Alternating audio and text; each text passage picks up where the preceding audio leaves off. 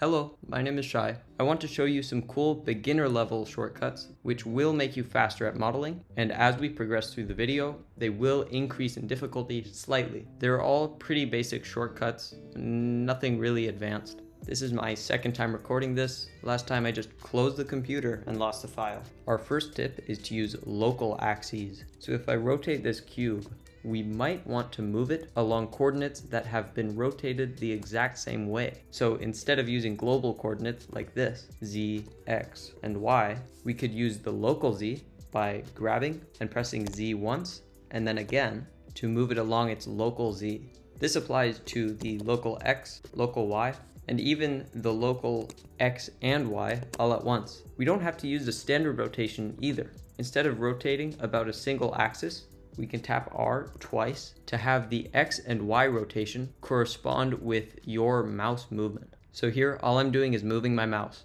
Let's say we're happy with this rotation and we want to duplicate our mesh. Instead of doing a standard duplicate, which is Shift D, after we make our duplicate, we might want to change both of the objects at once. So this is a duplicated mesh. If I change one, it doesn't change the other. But if we use Alt D instead of the standard Shift D, we can change one object. In this case, I'm changing the original mesh, and it applies to the duplicate as well.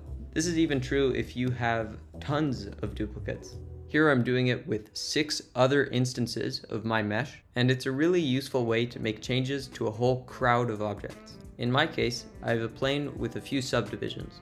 If I want to inset every face individually, I don't want to do it manually like this. Instead, I will select every face I want to subdivide and tap I once and then twice to set it to individual inset. This is really useful for making extruding geometry, like buildings for example.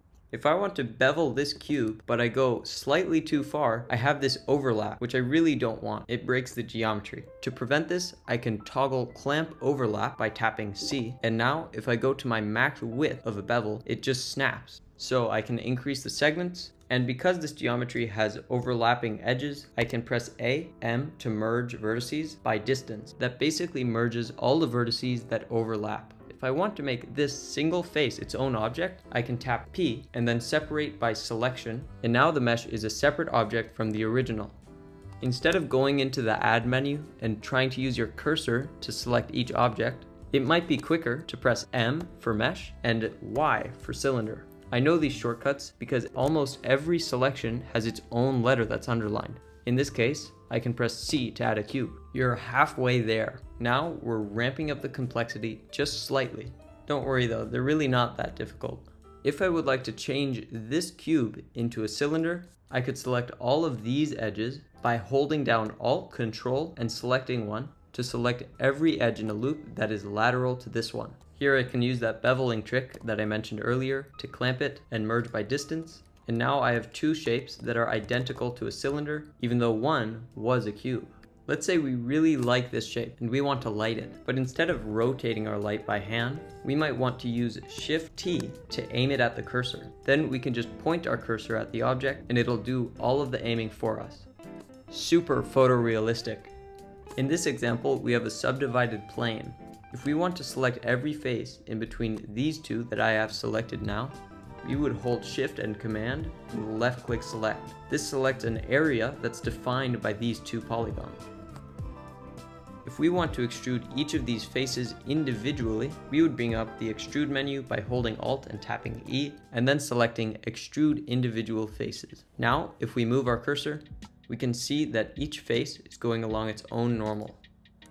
My next tip is about the pie menu in proportional editing. So once you're proportional editing, you might want to change your fall off. Instead of using this little setting over here, you might want to use Shift O to get this pie menu and select any fall off you want. This is way quicker. If you want to showcase your beautiful models, you would use Shift and Alt Z to hide all of your overlays. This hides the grid, the axes, empties, cameras, everything that would distract you from the mesh. I use this all the time. It's a great way to visualize your model without any junk covering it. My next tip only applies to people who don't have a number pad. If that applies to you, you might be interested in the tilde key. It's basically a whole navigation toolset in one key. You can view selected. If I'm very far away from my origin, I can use the tilde key to recenter myself, or I could view the camera which I will use local Z to bring back.